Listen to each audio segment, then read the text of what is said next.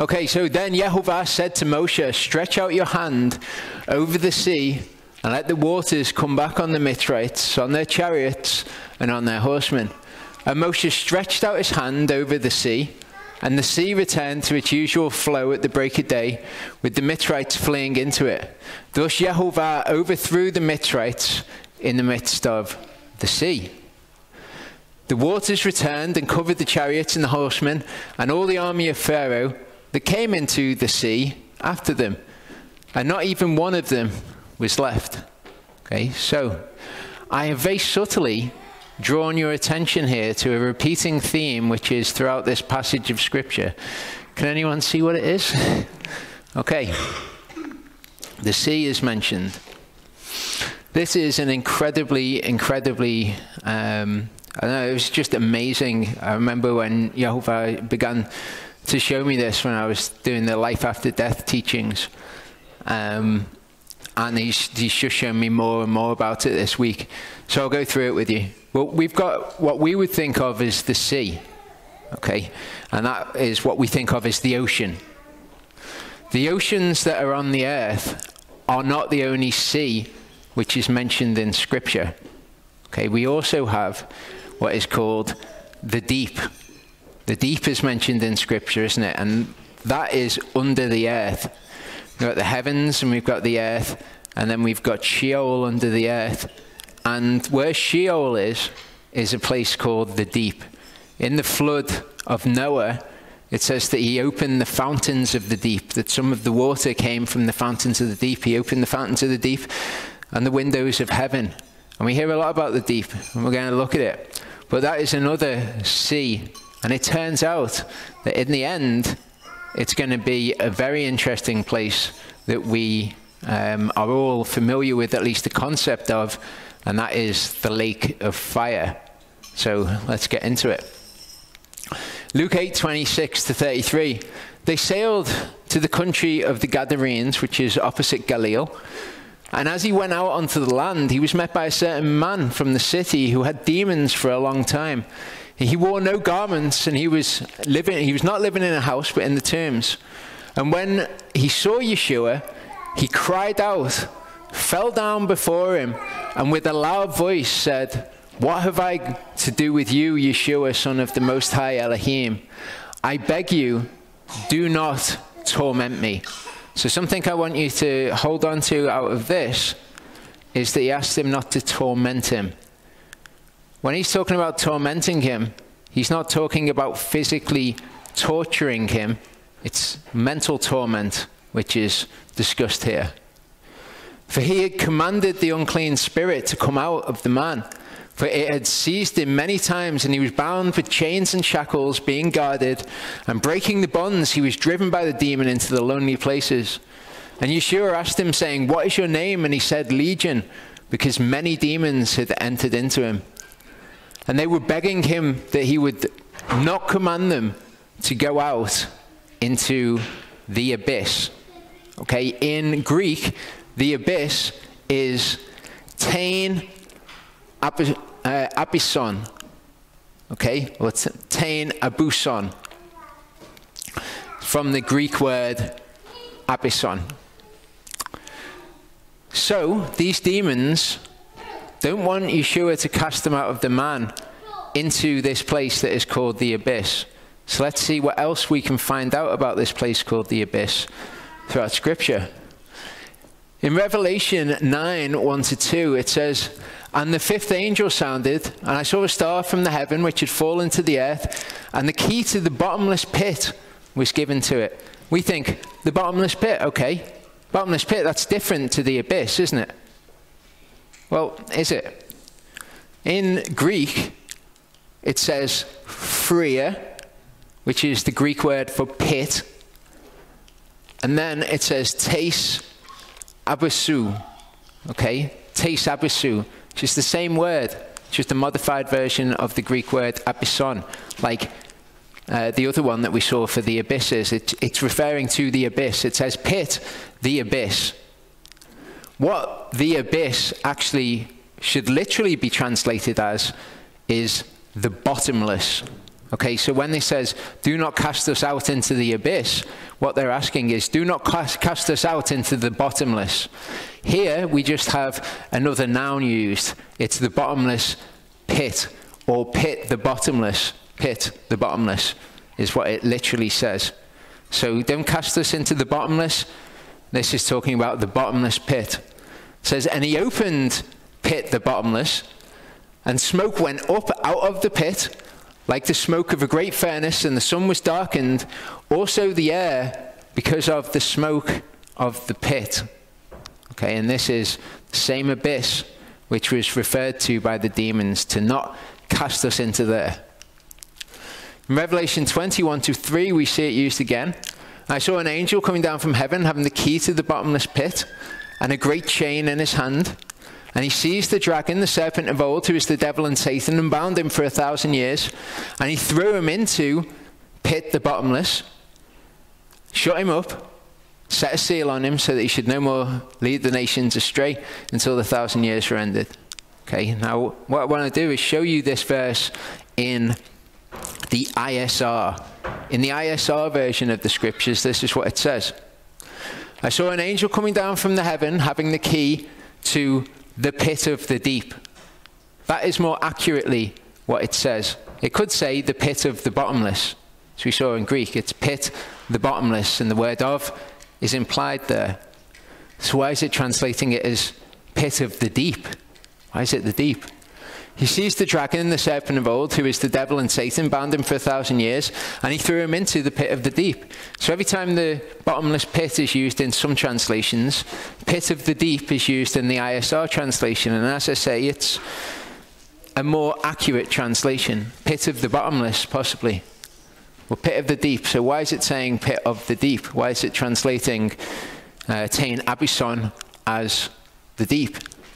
Well, if we look in the Septuagint version, okay, we look at Genesis 1 verse 2, it says the earth was unsightly and unfurnished, and darkness was over the deep. That's what it says in the English, but in the Greek, again, it uses that word, Tain Abison, the abyss.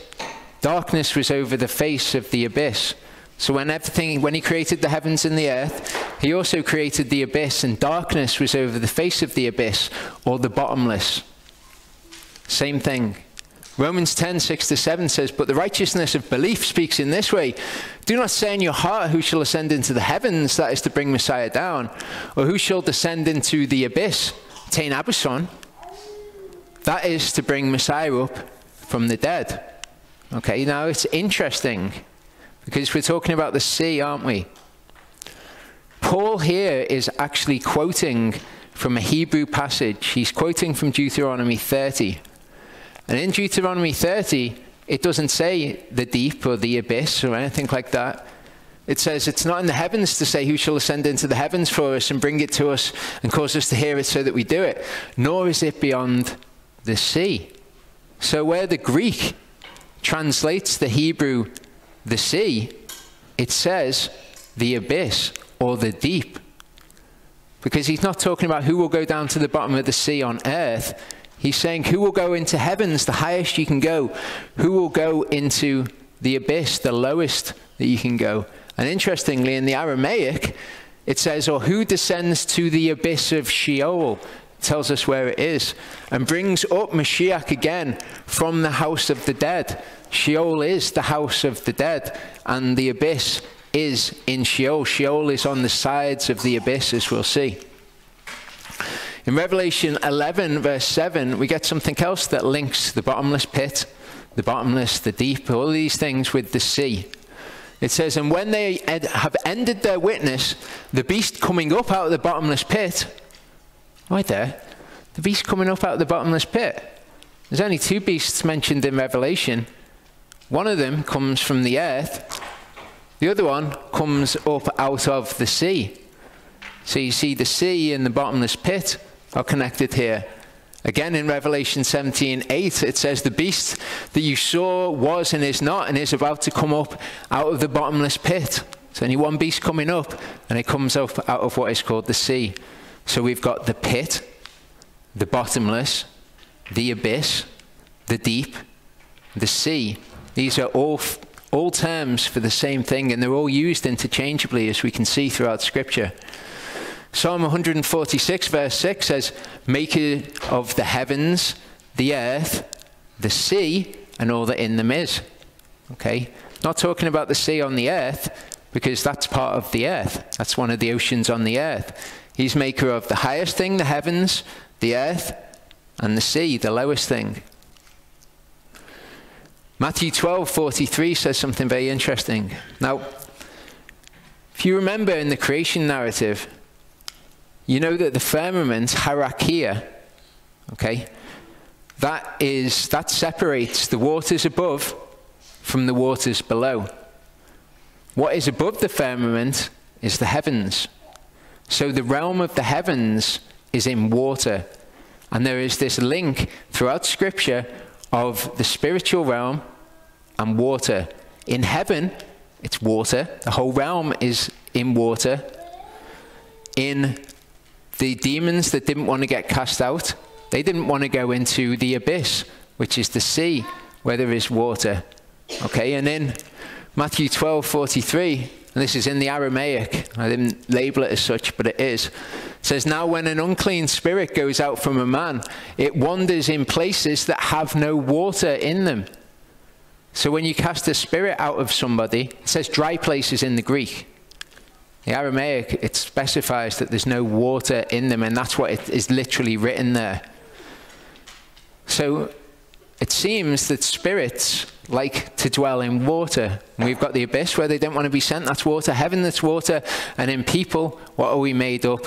The majority of what we're made up from is water, of course. So when you cast out a spirit, it wanders around in places that have no water in them.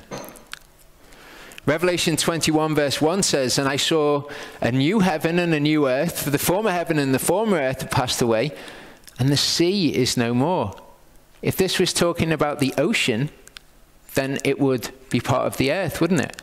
New heavens, new earth, and it says the sea is no more. He's maker of the heavens, the earth, and the sea. The sea is no more. So what is no more in the new heavens and the new earth? The bottomless pit, the deep, the abyss. That's what is no more. Genesis 1 verse 2 in the Hebrew says, and the earth came to be formless and empty, and darkness was on the face of the deep. And in the Hebrew, it's ha-tehom. Tehom being deep, ha meaning the. So ha-tehom. Where else do we see this? Proverbs 8:22-24, Yahovah possessed me, the beginning of his way as his first of his works of old. The first of Yahovah's works was to bring wisdom forth. Obviously, no time, no space, there's just Yahovah. The first thing he brings about is his wisdom in a manifest form. I was set up ages ago at the first, before the earth ever was, when there were no depths, when there was no tehom, when the deep, the pit, the abyss wasn't there. Because what does it say is first, darkness was on the face of the abyss after he makes the heavens and the earth. So before the earth ever was, and before the deep was there, I was brought forth. Job 28:13-14 says, man does not know its value, or his value. Its and his are the same in Hebrew. And it is not found in the land of the living. Okay, so we're going to hear about something that's not in the land of the living. The land of the living is everything that happens underneath the sun. Sheol is not under the sun, as we find out from Ecclesiastes, which is why people get confused about verses about people not knowing anything in Sheol, and not knowing anything about what is done under the sun, which does not include Sheol. So it's not found in the land of the living. Ha-tehom has said, it is not in me, and the sea has said, it is not with me. This is what you call a Hebrew parallelism. That's where you say two things that are the same thing, and it emphasizes what is being said. So the deep says it's not in me, the sea says it's not with me. Okay, it's the same thing said in two different ways. The deep and the sea, of course, being linked. And it's not found in the land of the living, which these are not in. Job 38:16-17 says, have you come to the sources of the sea? Or have you walked about in the recesses of the deep, ha-tehom, what the darkness was on the face of? Okay, so the sea and the deep linked here as well. Now we've got some very interesting phrasing used. It says, were the gates of death revealed to you?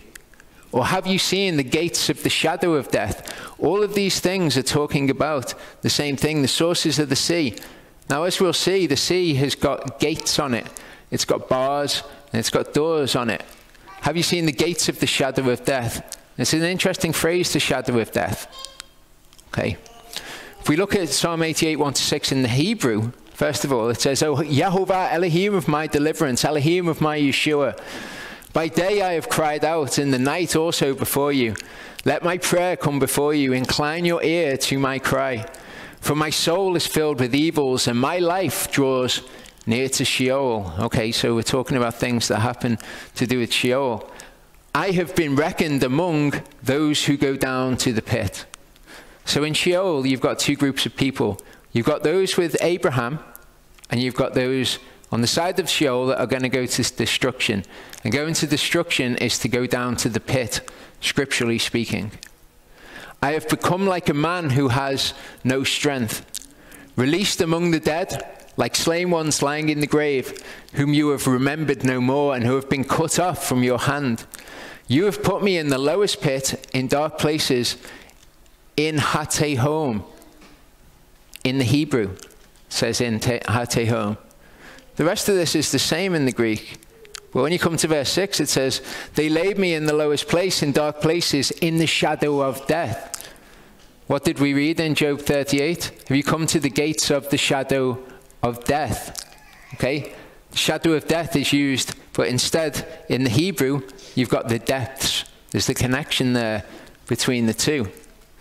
So have you come to the sources of the sea, walked in the recesses of Hatehom, where the gates of death revealed to you, or have you seen the gates of the shadow of death? This is all to do with the deep, it's all to do with the sea. Earlier in Job 38, it says, "Or who enclosed the sea with doors?" Is the ocean enclosed with doors? Anyone seen the doors of the ocean? No, it's talking about the deep.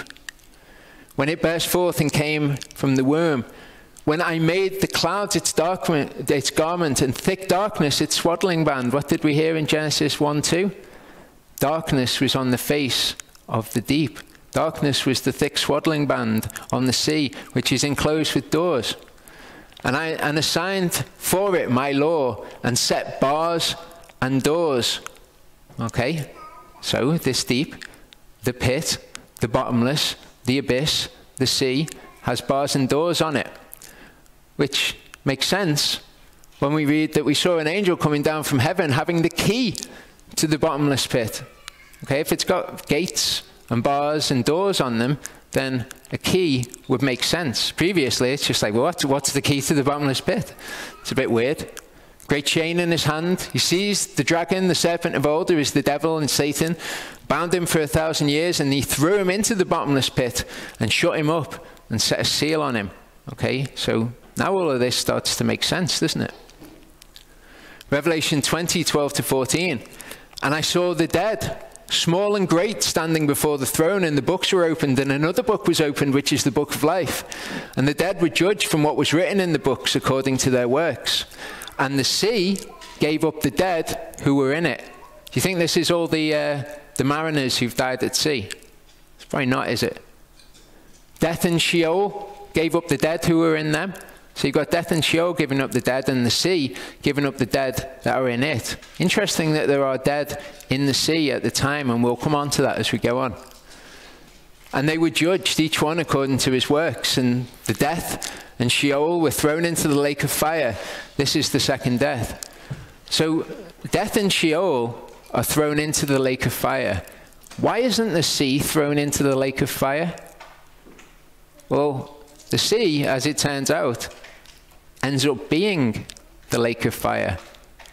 Okay, we have all these parallels drawn throughout Scripture of water being the first judgment and then fire being the later judgment. The sea, at the moment, is water. The sea will be fire. So you've got the dead coming from the sea, you've got the dead coming from death and Sheol, and then you've got death and Sheol being thrown into the sea, which is the lake of fire. And the dead, after having been judged, will be thrown into the lake of fire too.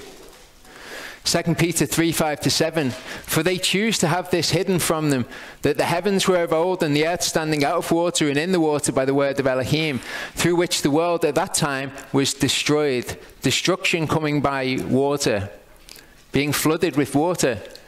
And the present heavens and the earth are treasured up by the same word, okay, the word which is the underlying foundation of all events, being kept for fire, for a day of judgment and destruction. So first the destruction is by water, future it will be by fire, and it's the same with the sea.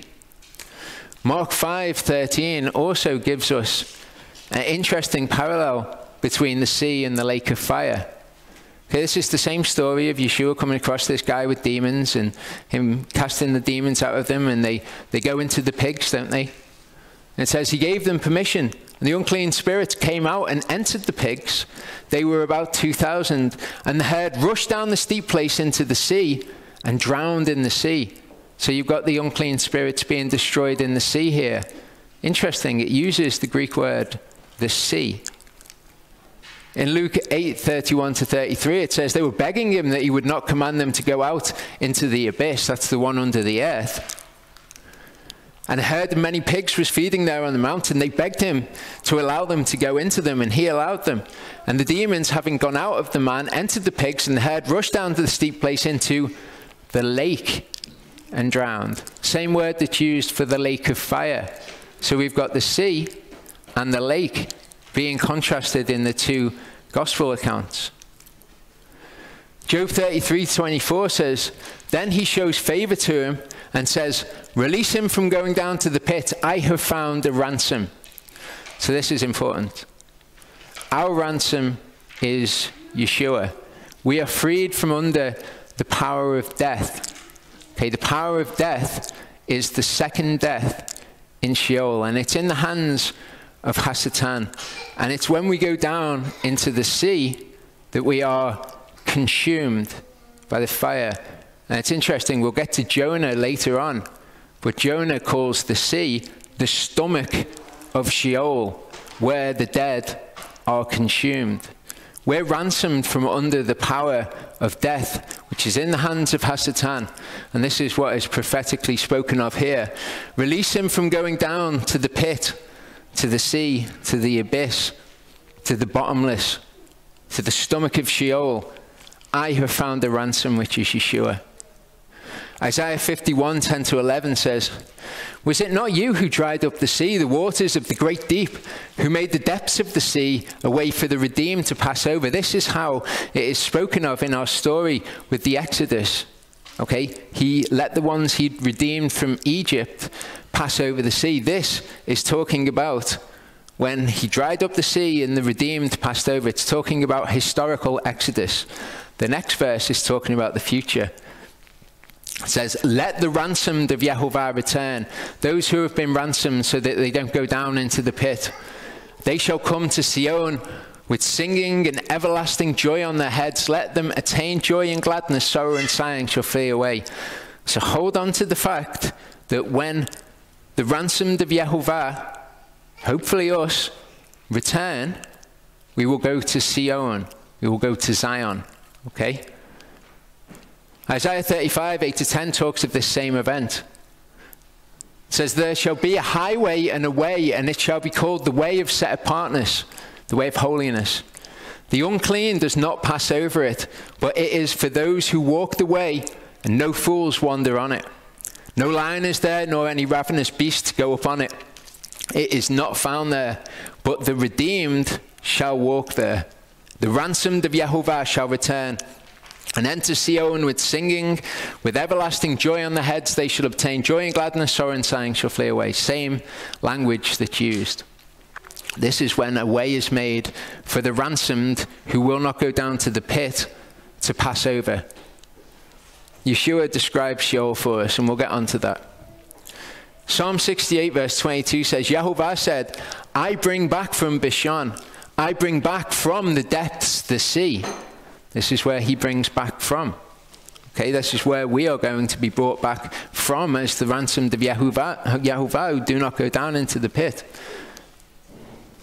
Luke 16:19-26 says, "But there was a certain rich man who used to dress in purple and fine linen and live luxuriously every day. And there was a certain beggar named Eleazar, being covered with sores, who was placed at his gate, and longing to be fed with the crumbs which fell from the rich man's table. Indeed, even the dogs came and licked his sores. And it came to be that the beggar, Lazarus, died and was carried by the angels to the bosom of Abraham."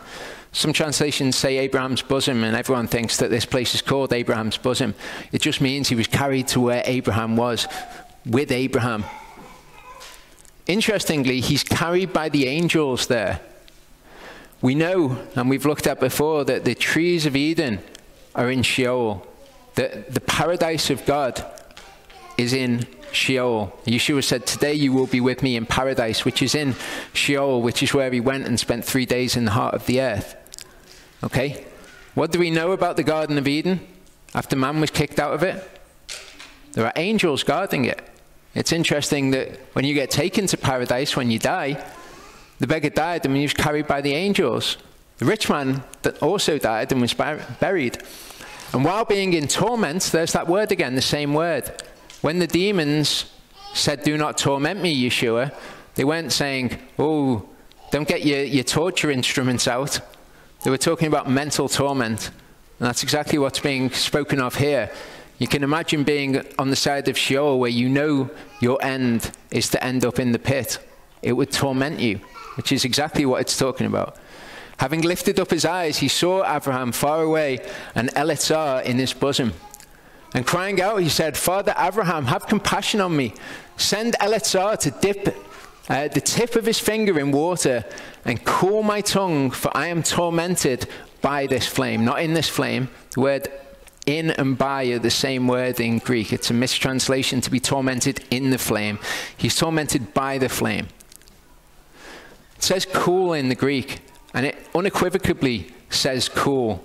But in the Aramaic, it says moisten. Moisten my tongue with water. So I don't know which one's right. Could be the Greek is right.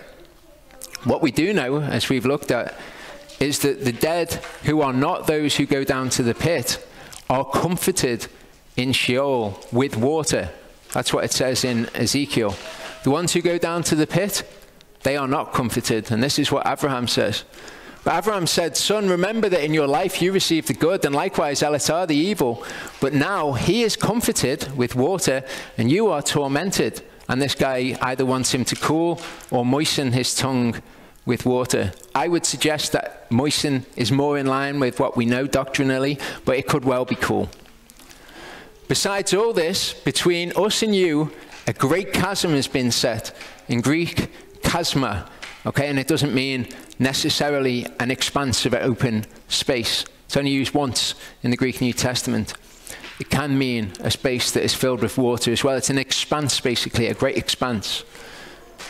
So you've got the two sides of Sheol, and in between is this great expanse. And this great expanse is the sea or the deep, which is spoken of. So that those who wish to pass from here to you are unable, nor do those from there pass to us. Now, if you remember before, it said that the dead that were in the sea, the sea gave up the dead that were in it. Yeah? So there are dead that are in the sea at Yeshua's coming, or after the 1,000 years when people are judged by their works.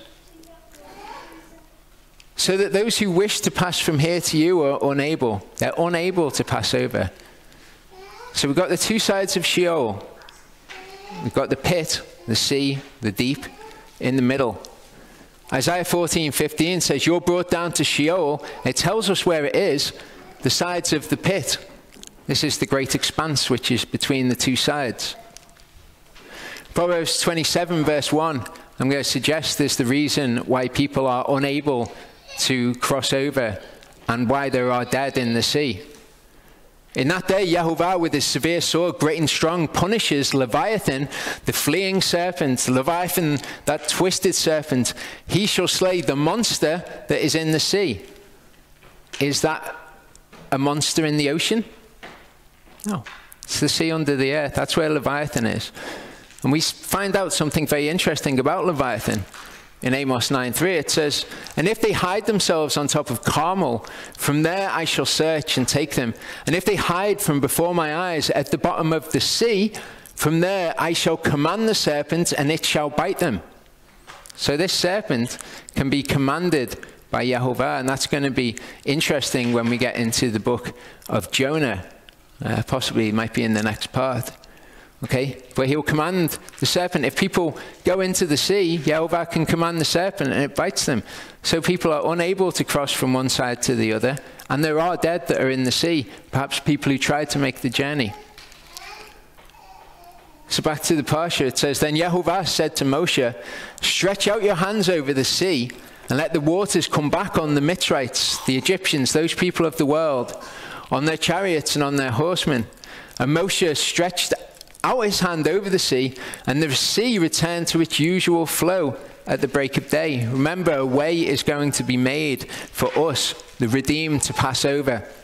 And it's paralleled with when Yehovah brought the Israelites out of Egypt. He made the sea into dry land. That's what it says, although we know that he didn't do that. It's prophetic of what happens with the sea that is in Sheol, when a way is made for us to pass over as the ransomed of Yehovah. Return to its usual flow at the break of day, with the Mitzrites fleeing into it. Thus Yehovah overthrew the Mitzrites in the midst of the sea. Now, I do wonder whether when the Mitzrites, those on the other side of Sheol, are watching those in Abraham's bosom cross over the sea and it becomes dry land, and they go from Sheol, whether or not they then rush into the sea as if they're going to be delivered in the same way, and the sea is returned to its usual flow. The waters returned and covered the chariots and the horsemen and all the army of Pharaoh that came into the sea after them, and not even one was left of them. In Revelation 19:20, it says, "The beast was seized, and with him the false prophet who worked signs in his presence." Remember, the beast was given his throne and his authority as a part of Hasatan's kingdom by the dragon, who is Hasatan, who worked signs in his presence, by which he also led astray those who received the mark of the beast, those who worshipped his image. The two were thrown alive into the lake of fire, burning with sulfur. So we do have Pharaoh and his army cast into the lake of fire. The children of Israel walked on dry ground in the midst of the sea, and the waters were a wall to them on their right and on their left. Thus Yehovah saved Israel that day out of the hand of the Mitzrites, and Israel saw the Mitzrites dead on the seashore. Which is interesting, because we are told that we have received salvation, which is to be cleansed of our sins.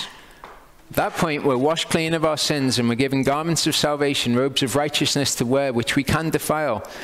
Peter says that from that point onwards, our faith is tested, worth more than gold, because when we're tested, we're not refined by literal fire, we're refined by these trials, so that our faith may be found worthy of him for that salvation which is to be revealed when he is revealed. There is a salvation which happens when Yeshua is revealed, if we have not defiled our garments when we get to that point. Thus Yehovah saved Israel that day when they crossed over the sea. That's the salvation that we look forward to when we receive our incorruptible bodies.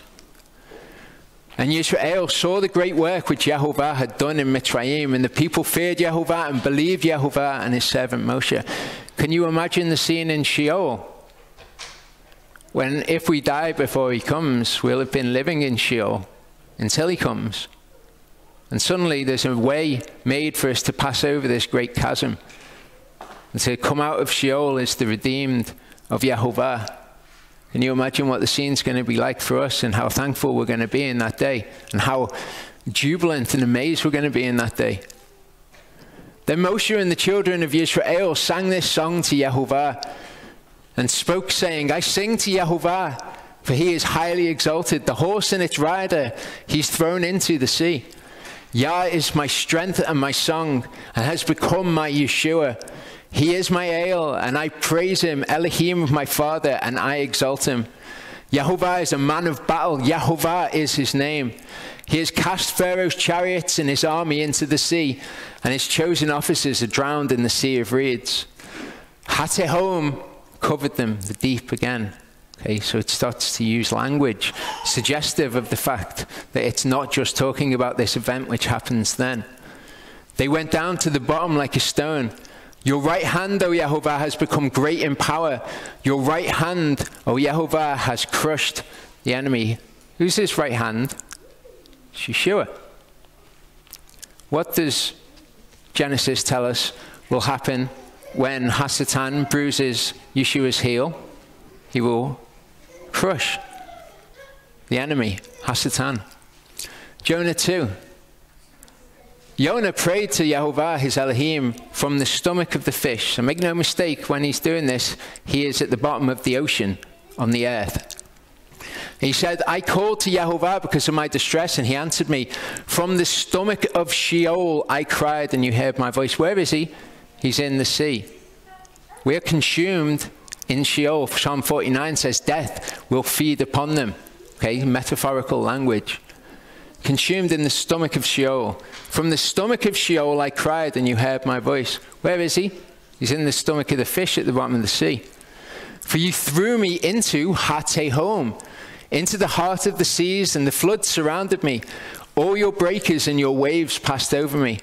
So I said, I have been driven away from your eyes. Would I ever look again toward your set-apart temple? Waters encompassed me unto life. Hatehom enclosed around me. Weeds were wrapped around my head. I went down to the base of the mountains. The earth with its bars were left behind me forever. But you brought up my life from the pit, from the Phria in Greek, the Phria Tain Abysson.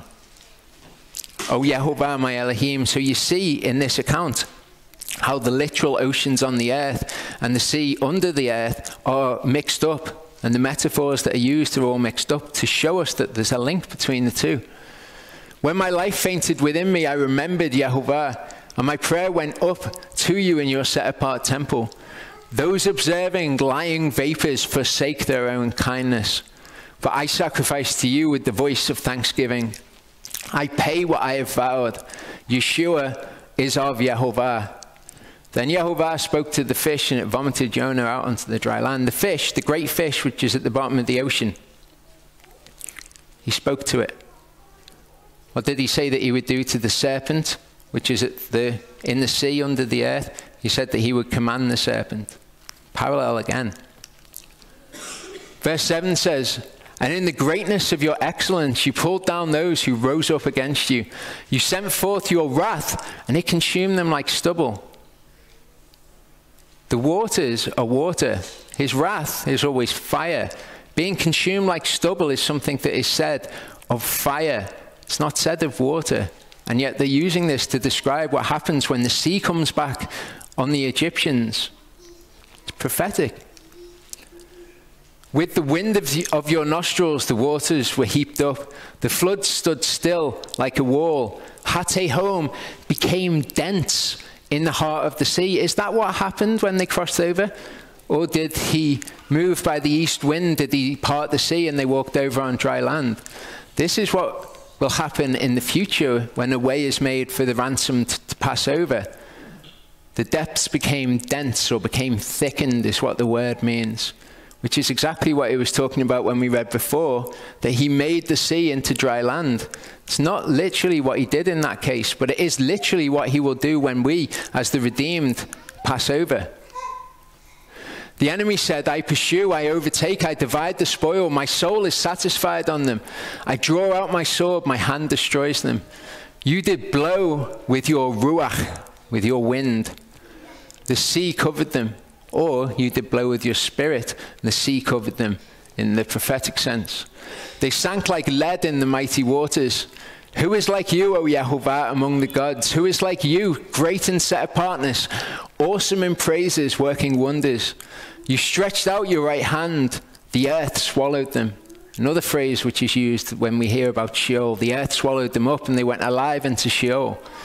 In your kindness, you led the people whom you have redeemed.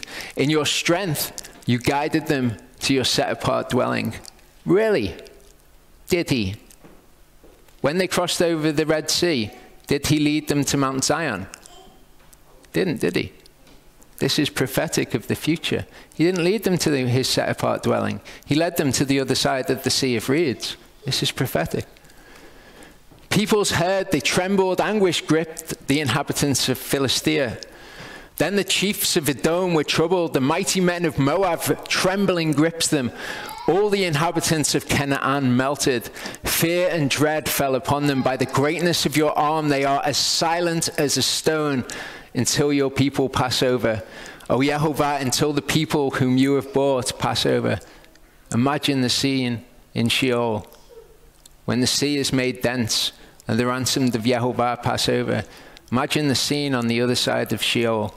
All of the kings of Edom, the inhabitants of Philistia, the people of the world look on and see the ransomed of Yehovah passing over the sea, silent as a stone. Which is what we heard about before in Isaiah 52. He likewise does sprinkle many nations. Concerning him, kings shut their mouths. They're silent as a stone. For that which had not been recounted to them, they have seen, and indeed they will. And what they had not heard, they have understood, and they will in that day. You bring them in and plant them in the mountain of your inheritance. That's Mount Zion. He didn't do that. He will for us. In the place, O Yehovah, which you have made for your own dwelling, the set-apart place, O Yehovah, which your hands have prepared. Where did Yeshua say that he was going? What was he going to do for us? He was going to prepare a place for us, wasn't he? Yehovah reigns forever and ever. For the horses of Pharaoh went with his chariots and the horsemen into the sea. And Yehovah brought back the waters of the sea upon them. And the children of Israel went on dry ground in the midst of the sea. Again, when we've passed over the sea, I would be surprised if the people on the other side of Sheol didn't, like the Egyptians, rush into the midst of the sea as if they were going to make it over too. And Miriam the prophetess, the sister of Aharon, took the timbrel in her hand, and all the women went out after her with timbrels and with dances. And Miriam answered them, sing to Yehovah. That's what she says. For he is highly exalted. The horse and its rider he has thrown into the sea. So if we think of this, when we cross over the sea, let's see what prophecy says. I saw a sea of glass mixed with fire. I've always thought this was in heaven. I don't think it's in heaven. I saw a sea of glass mixed with fire. The sea made hard becomes the lake of fire. Those overcoming the beast and his image and his mark and the number of his name, standing on the sea of glass with harps of Elohim. Just like when they passed over and they've got timbrels and the musical instruments. They sing the song of Moshe. It's always been unclear, what is the song of Moshe? Is it Hazinu? Or is it this song which is sung then? It's this song. Prophetically, it happens in exactly the same way. They sing the song of Moshe, the servant of Elohim, the song of the Lamb, saying, great and marvelous are your works. That's exactly what they've just said. Yehovah El Shaddai, righteous and true are your ways, O King of the set-apart ones. The ransomed of Yehovah shall return and enter Sion with singing. Exactly the same. Ransomed of Yehovah return over the way that's made for them. And they enter into his holy mountain, which is what the Song of Moshe is about. They enter in with singing.